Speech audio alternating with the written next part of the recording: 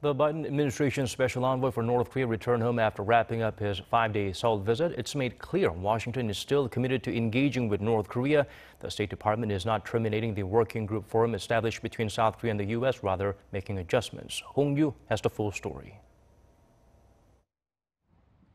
The U.S. State Department has said that it remains prepared to engage in principal negotiations with the North on its denuclearization.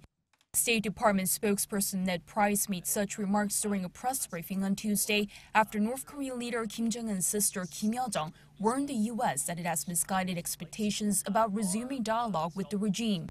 The spokesperson added that the State Department will wait and see if these comments are followed up with any more direct communication about a potential path forward. In regards to South Korea and the U.S. having agreed to consider ending a working group forum on North Korea policy, the spokesperson said they are not using the word termination, but rather readjustment.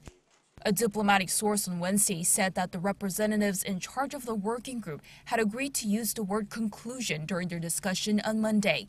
But the State Department spokesperson said that no matter how they name the diplomatic mechanism, the U.S. will focus on closely cooperating with South Korea on North Korea policy. Meanwhile, a pro-Pyongyang newspaper in Japan, Chosun Shinbo, reported Wednesday that North Korea and China are working together to ensure the stable management of the situation on the Korean peninsula. It added that a recent op-ed piece in the regime's official newspaper, Nodong Shinmun, is a clear sign of this.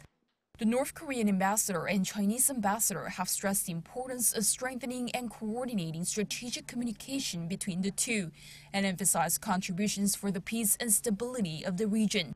Chosun Shinbo claimed that the North Korea-China alliance overpowers that of its enemies. South Korea as well is trying to communicate with China in regards to the regime. Seoul's Special Representative for Korean Peninsula Peace and Security Affairs No Gyu-duk had his first phone call with his Chinese counterpart Liu Xiaoming on Wednesday. They discussed ways to cooperate in making progress toward denuclearization and permanent peace on the Korean Peninsula. No asked for China's support to bring the North back to the negotiating table, and Liu reaffirmed China's willingness to cooperate by playing a constructive role. No also invited Liu to visit Seoul for face-to-face talks. Hong Yu, Arirang News.